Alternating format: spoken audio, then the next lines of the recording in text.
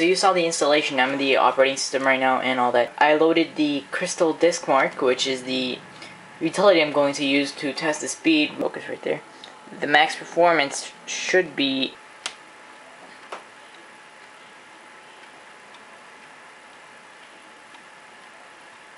I don't know, I think the buffer size is different right now. Yeah, so it's ready. Still, that's pretty quick compared to my old hard drive, which had a 30 megabytes per second, you know, read. And this is my old hard drive. It's not solid state, by the way. So it is changing.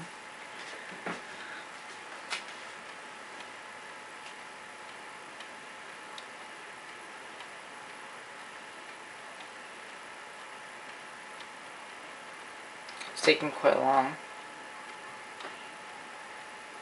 So it's 165. So you kind of get the point right now that it's kind of, you know, a quick device. And just for the heck of it, I'm going to show you one more time. I'm going to close this since we know it's pretty fast right now, and show you how, you know, quickly things happen on this. First, I'm going to start off by launching the